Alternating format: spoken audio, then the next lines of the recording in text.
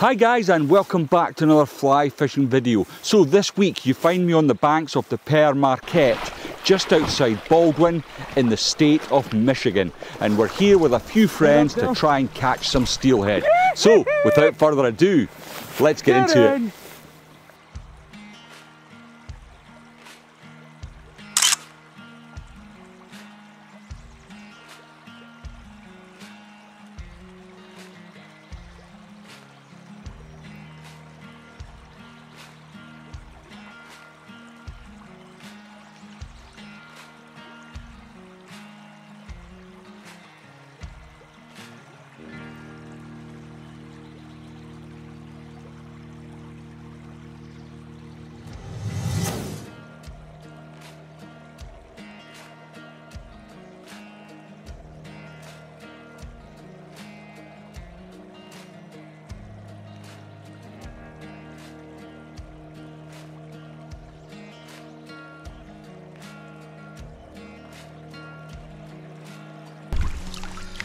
Oh yeah, that's a cracker, mate.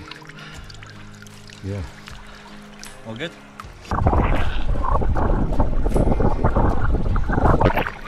Yeah.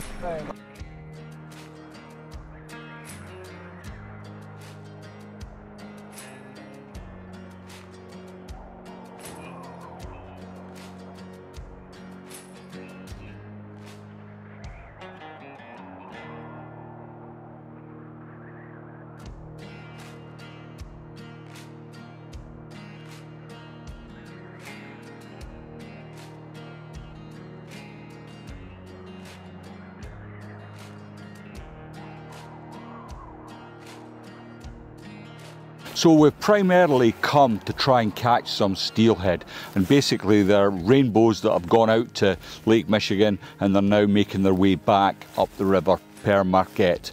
Now it's been strange weather conditions. This is day 3 and the sun's out, it's shining, but yesterday we had a snowstorm, temperatures are around -5. It was not particularly comfortable. So how are we tackling up to try and catch these fish?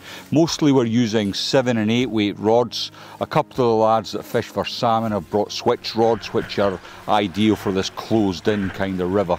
So you can use a switch rod to great effect to swing flies down the streams. Now I'm told that the steelhead live in the deeper holes and then they come up onto the gravel to make reds and obviously breed. Now we've not had a lot of joy. Some of the lads have caught some fantastic fish over the last couple of days, but unfortunately I'm yet to get a proper steelhead. I've had a small brown trout par and a small rainbow, and that's been my lot so far.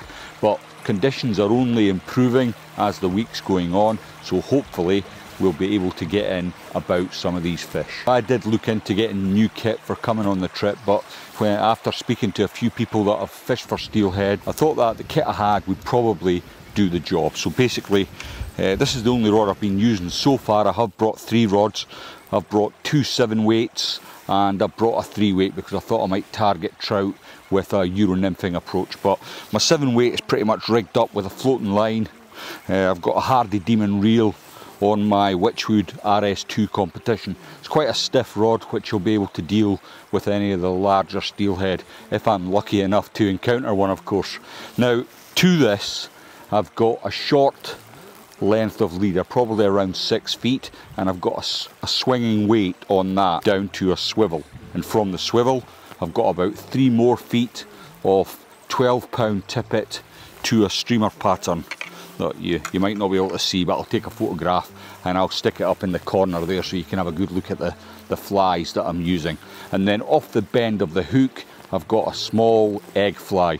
Now the guys that have caught steelhead on this trip, every fish has taken the small egg except for the big brown trout that Del had the other night. He caught it on a streamer, and there seemed to be a little magic hour between 5 and 6 o'clock in the evening where the fish really came alive. So we've tried to, with the information we've had, we've tried to do the best we can to work out how we can get more fish into the net.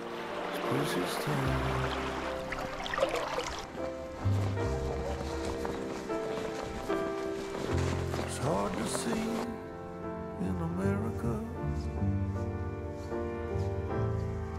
Saying thrown in your eyes. It's hard to speak in America, and every word creates divide. But it seems that we're all the same. We all need love. We say like 12:30 for go back and get some scrum for here. 12:30. Yeah. Send Lindsay back to the car and get the food for us. And I think the youngest guy should run up them stairs and get the scruff.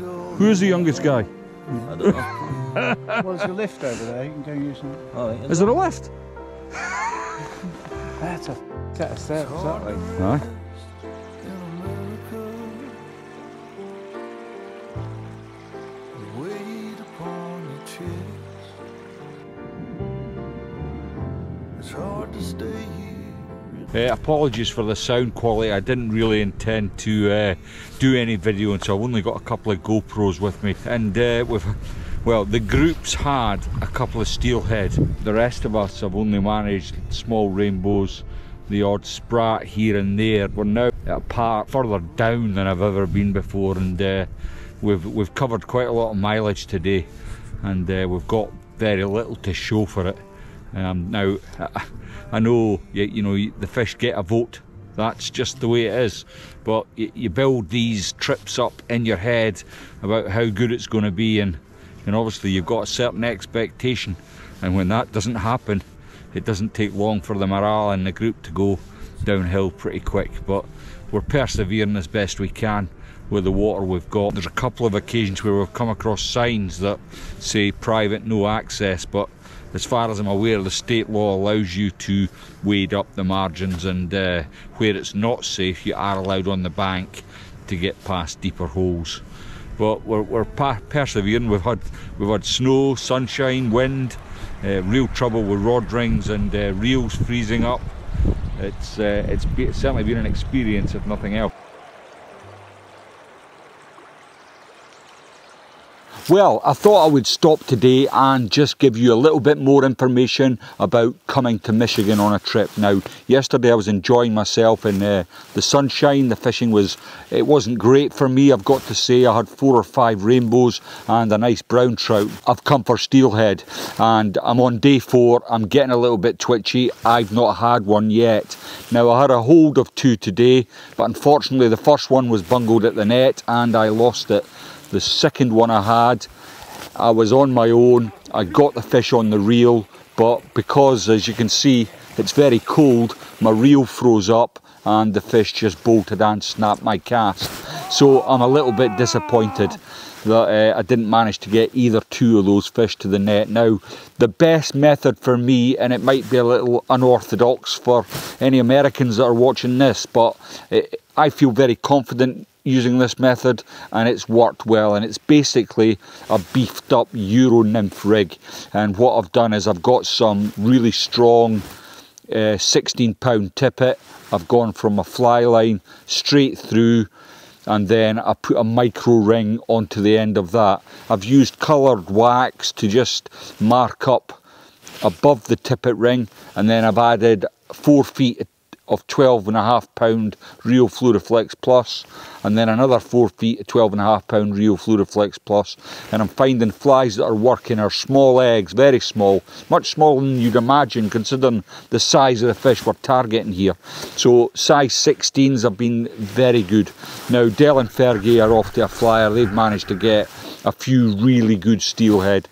Ian's struggling a little bit. He's got a bad cold and he has got a bad back now, so he's doing what he can with what he's got. Dell and Fergie are doing great, and thankfully they're getting some fish for your enjoyment, and I'm a little envious, if I'm honest. It's hard to try and do the videos and do the fishing at the same time, but I've got a number of days.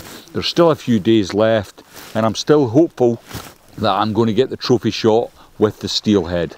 So I'm going to get back to the fishing and I'll let you know what's happening later on. So what's the difference between fishing in America and Great Britain? Well, I've got to be honest, the Americans have got it absolutely sorted. I think that's why fly fishing in the US is absolutely thriving, whereas in the UK I do feel it is on the decline. And it's simple access.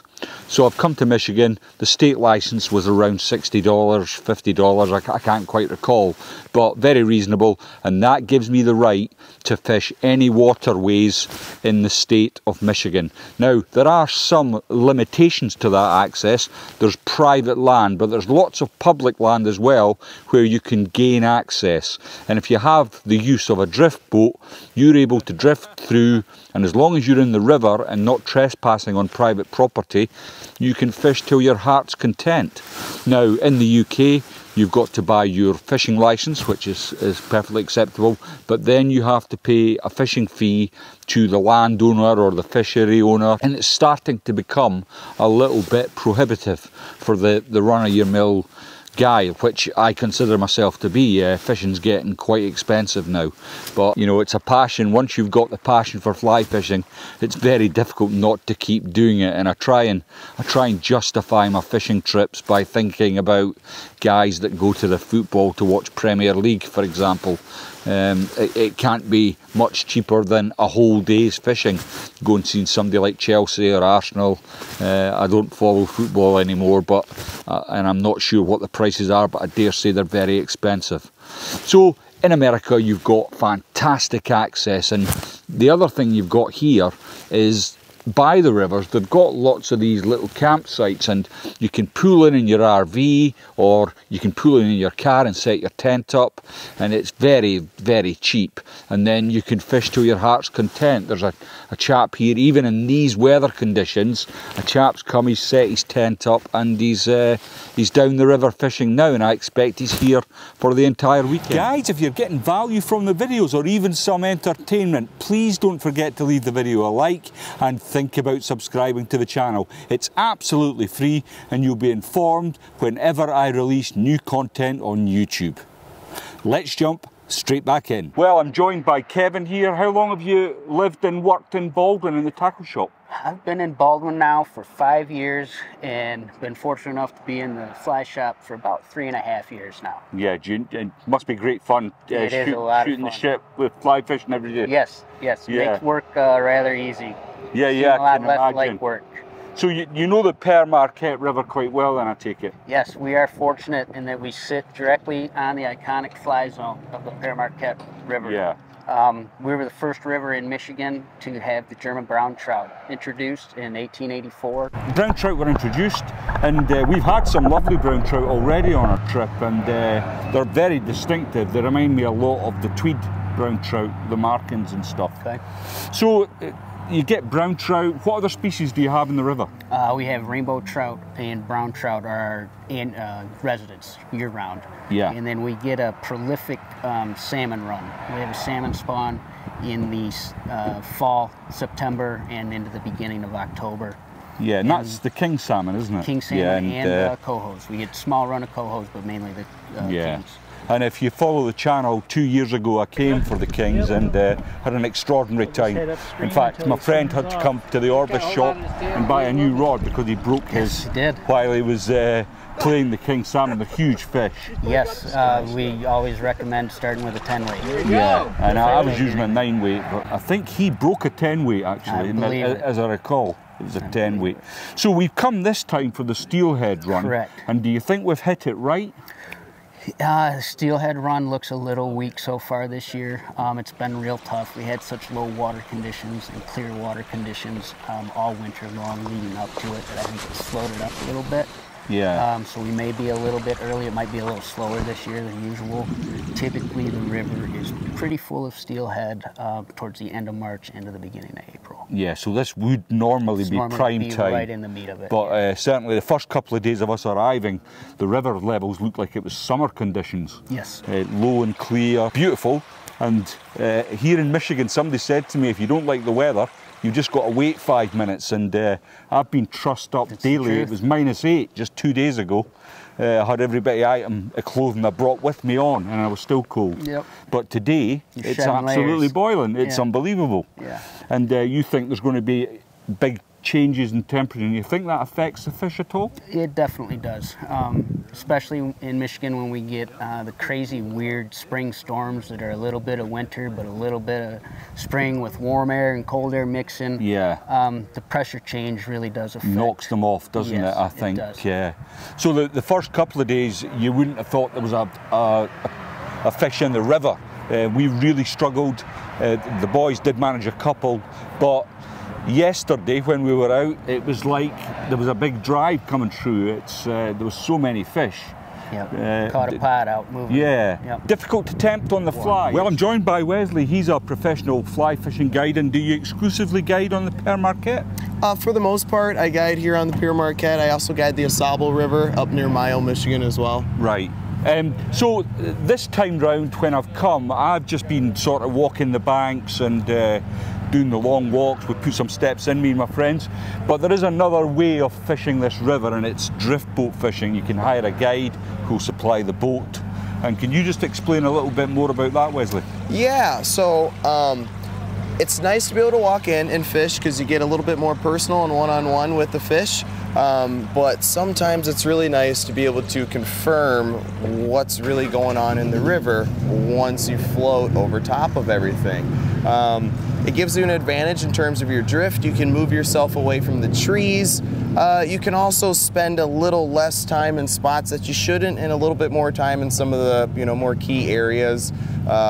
It's about efficiency, floating down the river and being able to see what you're doing and make some headway down the river. You don't spend too much time in any given spot. You kind of get just the right amount of time, and it's nice to get a bird's eye view down into the river. Yeah, and also from a previous experience, at lunchtime the guide will barbecue up a really good lunch for you, so you're getting a hot meal inside you. And although we're stood out here in sweatshirts today, the last few days it's been absolutely bitter cold, and a hot meal's been great to have. Yes, yeah. When we do full day trips out here, we tend to bring grills, we tend to bring jet boils, and we like to bring something to kind of make it more than just fishing. Sometimes on a cold day, hot bowl of soup or stew or chili really kind of warms you up, and it's a nice added bonus. Keeps you going the rest of the day. Exactly. So when you're feeling like, oh, I'm freezing, it just gives you a little pickup to keep going. So how's the fishing been this week? The fishing's been good. The catching's been hit or miss, honestly. Yeah, we've found similar sort of things. We've been lucky, we've managed to fish every day. Good. But I've come along here with some very experienced and excellent anglers. Good. They know what they're about. Ian and I, my friend, we've struggled slightly. We've managed to pick up a few fish, but good. It has been difficult. And a lot of the locals that I've talked to, and the drift boats are always very friendly and very courteous. They've struggled a little this week. Yes. And Kevin was saying in the shop that the run's a little late. It's a little late right now. The water's been super, super low, and because of that, the fish don't really have any drive or initiative to push them up the river. Also, it's been really cold. Last week, our water temps were 52 degrees. That was prime. That was awesome. And the last few days, it's been 30s, 37, 38. So the fish have been hiding a little bit, but we're good for 1 or 2 a day, at least good shots and opportunities, Yeah, excellent. And that's all you can ask as an angler. You can't just turn up and expect to catch fish. You come, and some days it just doesn't work out for you. Exactly. At the end of the day, if you can leave having a good day, knowing you put your best foot forward, that's all you can really ask for. Any good day on the river is, a great day, really. Absolutely. So. And we've obviously come a long way, and these things have got to be planned in advance. We can't just phone up and say, how's the weather this week, So we booked this thinking it was going to be prime week. We've just been a little bit unfortunate with the run, I think. Right. But if you wanted advice, the internet's a great place where you'll get lots of information, and there's several videos already about the Pere Marquette. Yes. And how to approach it. What's your sort of go-to method for tackling the steelhead? Rod length, weights? I kind of, 2 different ways. I really like indicator fishing them, so I really like using a bobber or an indicator. Yeah. Running some sort of egg fly. As smart as steelhead are, they also really just kind of like chartreuse and orange in some form, whether that's a stone fly with a little orange or green or an egg fly. high. And on the flip side, I really like using switch rods, an 11.7 and 11.8 weight with like a sink tip, throwing small streamers, leeches, things like that to elicit, you know, a more aggressive strike in the colder temperatures. Yeah, and I've had some success with articulated streamers this week. Good. In fact, that's how I've caught my fish. Nice. But my friends, they've been using Euro nymphing techniques with very, very small egg patterns. Yep. And that's scored well for them. Good, yeah, that works very well. When the water gets clear and the water gets cold, you do have to downsize a little bit. You know, right now we've been running about 8-pound test all week. Right. Whereas last week we could run 10 and 12-pound tests. So always downsize a little bit and, you know, kind of change your game and tailor it to the conditions if you can. Yeah, an 8-pound test for these fish is you're dicing with death. We bumped into a lad on the river the other day and he was fishing. He was getting the takes, but he could not control the fish, and he was down to 6-pound test. Yeah, that's a little tough. tough. Flies in fish. Yeah, it's a little tough, unfortunately. 6-pound, good luck. Yeah. 8-pound, you got a 50-50 chance, maybe 60-40, you know, leaning towards the fish. When the water's a little colored, your favorite Scotch color, that's when you can get away with 10-pound, and, you know, we're a little bit on more even ground with these fish. Yeah. I mean, I've been using 10 pounds, but streamer fishing, you know, they hit it really hard, so you want to have it a minimum of 10, I would say. Exactly. When you're ripping it back. But the eggs, as you say, 8 pounds, you might be able to get away with that. If you're using a trout setup, you know, like a 5 or a 6 weight, and you're just going after some of the trout, guys will use all the way down to 4 and 6-pound test. Yeah, just if you hook a steelhead, you're not probably landing it. Yeah. I did feel there was a couple of occasions, so I've managed to hook 5, but I've only landed 2, and I did feel, and I'm fishing a 7 weight, that I was completely outgunned. You know, they go right into the woods, and you've got very little chance of keeping a hold of them at that point. Exactly. Yeah. When I'm fishing indicators for them, a 9'8" weight's kind of your quintessential rod, you know, in the quiver, but also it's pretty standard for a steelhead. I like running a 10'7" or a 10'8" weight. You get a little more extra leverage, a little extra cushion. So if you're fishing 8 or 6-pound, you've got a little more shock absorption. You know, which makes that makes sense. It's a world of difference. Yeah. So if people want to come along and hire a guide, how would they go about that, Wesley? So there's a lot of different guide services out there. There's a lot of independent guides. Me, myself, I am not only an independent contractor, but I work here at the Orvis Pere Marquette River Lodge, so you can give us a call, and someone in the shop will kind of direct you and have you, you know, situated with a certain guide. You can pick your start time, pick your day, and the guide will definitely, you know, lead you into the right day and let you know whether you should come on a Tuesday when it's rainy or whether it's a Thursday and it's sunny. Yeah, and manage your expectations, of course. That is honestly one of the biggest things. If you can expect to come here, have a good time, enjoy yourself, and learn something and get home safe, the fish come secondary, and they tend to come a little more when you're not trying as hard to catch them. Yeah, and I've certainly, I've not had a lot of fish this week, but I've really enjoyed the beauty of the river, and it's been a fantastic trip. Wes, thanks very much for talking to me. Hey, thank you, Lindsay, very much. We're flying home tomorrow, and I hope you'll see the video when it comes out. I hope. I'm looking forward to it. Thanks very much. You're very welcome. So we've reached the end of our trip here to Baldwin, Michigan, and the river Pere Marquette. It's been an absolute pleasure to fish here. One of my friends that accompanied me along the trip, he said when the video's done, what people will see is lots of fish being caught, and they won't see the downside to coming all this way and fishing for these fish. And I said that's not the case. I always try and be completely honest in my videos where I can be.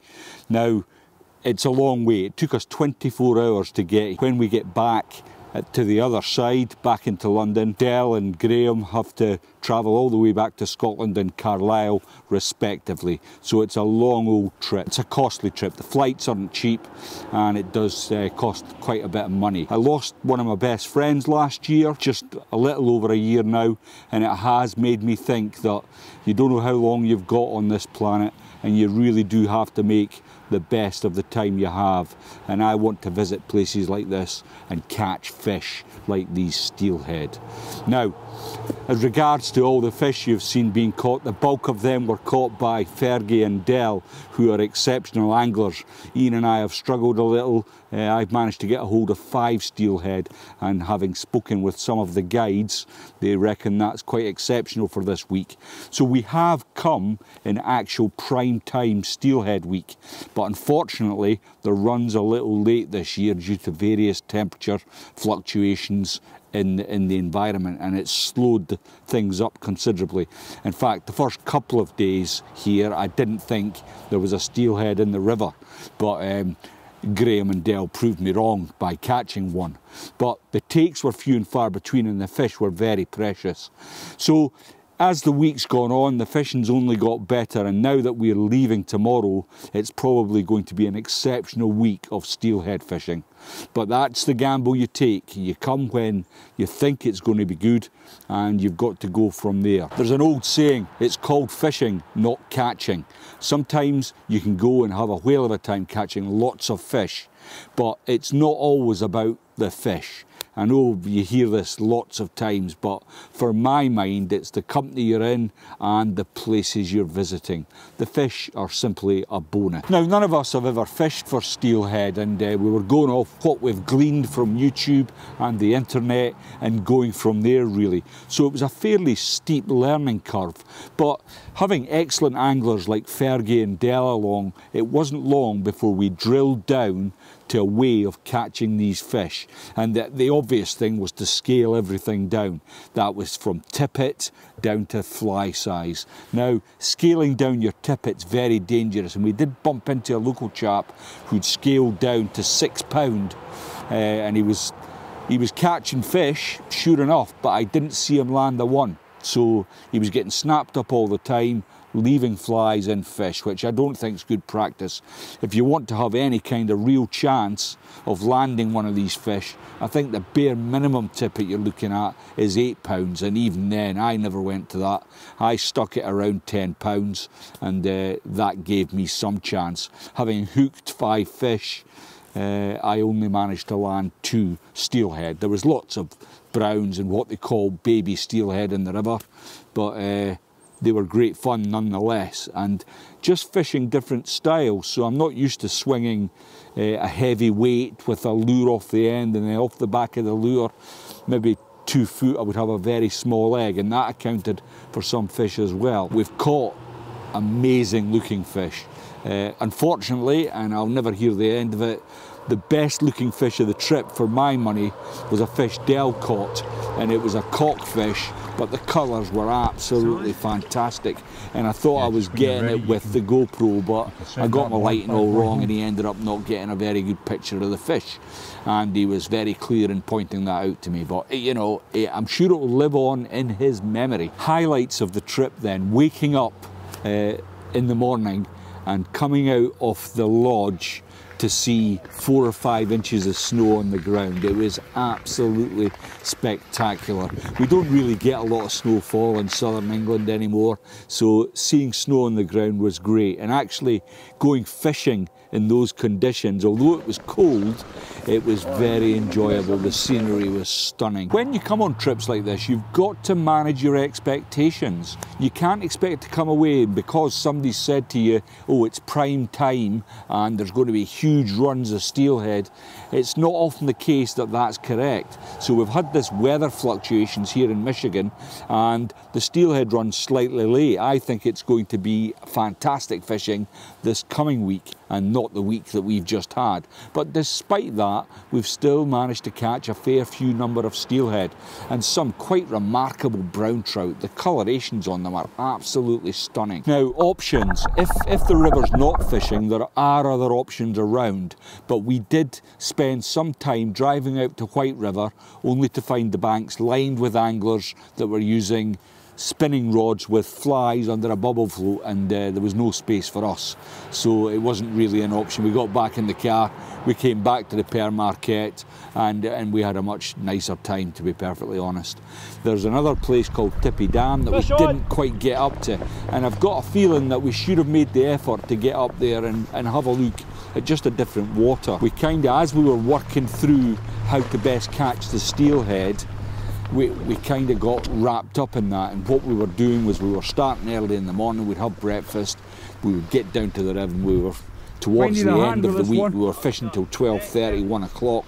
We were stopping till 3:30, so having a long lunch, and then we were back down the river until it was dark. The most activity we saw was that sort of twilight time, between 5 o'clock in the evening to around 7:30, 8 o'clock at night, and that's when we were getting most of our actions, and we enjoyed some fantastic sport. For those of you that have fished for steelhead on light gear or fly gear, you'll know these fish are incredibly powerful. And last night, one of the highlights for me, we'd been fishing over a run of steelhead. They were coming up over the gravel, going into deeper holes, and Ian had sat on them for a long time. Yes! Then Fergie'd had a go, and I think Dell had a go, and I'd come in and I'd put egg flies over them and various other things.